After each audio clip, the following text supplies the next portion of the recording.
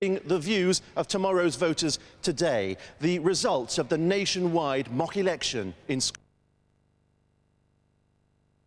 7:21, and you might think the general election was over and done with some time ago, but not for 500,000 pupils from schools across the country. That's right. They took part in the Hansard Society's Why Vote or mock election, and it's taken until this morning to actually count all those votes. So is Tony Blair in for a terrible shock? Well, breakfast Paul Walsh is at Felsted School in Essex with all the results and no doubt some nerves. Good morning.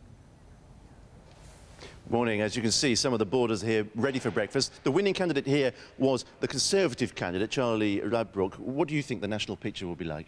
I'm guessing that the national picture is that the Liberal Democrats came on top this time. Really? Yes. Not the Tories? Not the Tories. OK, well, let's see if you're right. This is the way the picture looked across the country in schools. An amazing result. The Lib Dems got 42% of all the seats. The Conservatives 24%. Labour came third with 17%, which was exactly the same number as the other parties, the Greens, the Veritas and the like. 17%, the same as Labour. Let's find out why. What made you decide to vote the way you voted when you were doing it? I liked the Lib Dems manifesto because they're going to cut university fees. And really, that was it? It came down to fees in the end? Yes. Why do you think it was that Labour did so badly among kids? Well, I think it just shows how unpopular that some of the Labour policies are, such as the university fees and the introduction of ASs. And what was in your mind when you were deciding how to vote? I was just more thinking about like fees and that as well, because I was just with him all the time. So a surprising result and a little worrying probably for the Labour Party. Paul Ellis is the teacher here who organised the election in this school. Why is it that the schools are doing this? We're doing it so that students learn a bit about how to vote, how to register to vote, etc. For example, our Veritas candidate actually forgot to register to vote, so he wasn't allowed to vote for himself in the end. We didn't have any Labour Party candidates, we didn't have any Liberal Democrat Party candidates either, so it's to show people that there are other parties around and there's other things to do as well. They obviously didn't vote the way their parents do across the country, but do you think they did here? Because you've got a Conservative candidate in a fee-paying school. That's right, the Conservatives did win here, and in fact the Veritas Party candidate came second as well, so we're very right-wing in some ways here, but yes, I would expect they would have voted as their parents would have done, yes. And the monster-raving Looney Party did very well at this school too. We'll be talking to him a little later in the programme, but right now, that's about it from us. Back to you in the studio.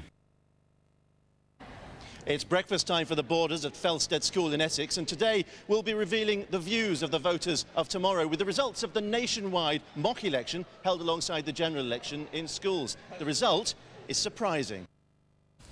23 minutes past 8. You might think the general election was over and done with some time ago, but not for 500,000 pupils from schools across the country. Yes, they took part in the Hansard Society's Why Vote or mock elections, and it's taken until this morning to count all the votes. So is Tony Blair in for a shock? Who's the new Prime Minister? We don't know. Paul Welsh is at Felsted School in Essex with the results. Tell us, Paul. Hi, Paul. Yeah, good morning. It's breakfast time here. The boarders are having their breakfast. In a moment, some who've been fed early for us are going to be helping us reveal the national picture. But first of all, the winning candidate here was the Conservative candidate, not surprisingly, you might think, in a fee-paying school, Charlie Ladbroke. How did you enjoy this mock election? How did it go? I enjoyed it very much. I've learned a lot more about politics, not only in this area, but nationwide. And I've read the Conservative manifesto, and I'm much more in tune with the goings-on of the country. OK, well, let's find out what happened across the country with the national result. If you can just show us now, this gives us an idea of how it went. As you can see, the Lib Dems won across the country. 42% of the seats went to them, 24% to the Conservatives. Third came the Labour Party with 17%. But what's surprising is the other parties, the fringe parties, got the same as Labour, 17% as well. Well, let's find out what made the kids vote as they did. What were you thinking about as you went to the poll? I think a lot of it had to do with Labour's policy on top-up fees and also the war in Iraq, which a lot of people were opposed to. And how did you vote? I voted Conservative. And what was in your mind when you were getting into picking which candidate? Again, with the situation in Iraq, and I just felt that Conservative policies for me were just a better option.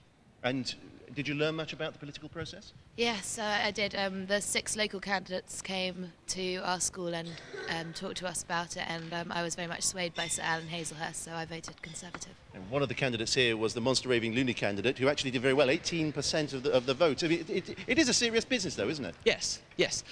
We feel that our policies, while a little bit loony, are in fact very serious policies. Right, OK. Let's turn to the teacher for a little bit. What exactly were you trying to get out of this for the school and for the kids? Well, it's been the exam term. It's quite a difficult time to organise elections, but the whole point was to try to show something about the election process, to help them learn how to vote, help them learn how to register a vote as well.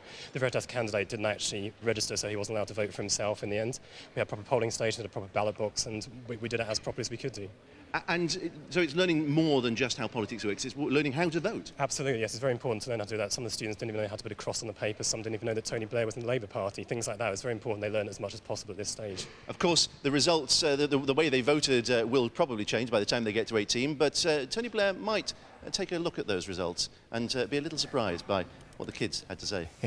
Back to you. Paul, thank you very much indeed. And I think someone there might be in for a bit of detention, maybe even a haircut, holding up signs behind the teacher, I don't know. I'll pass it on later on. Declan Curry to the London Stock Exchange.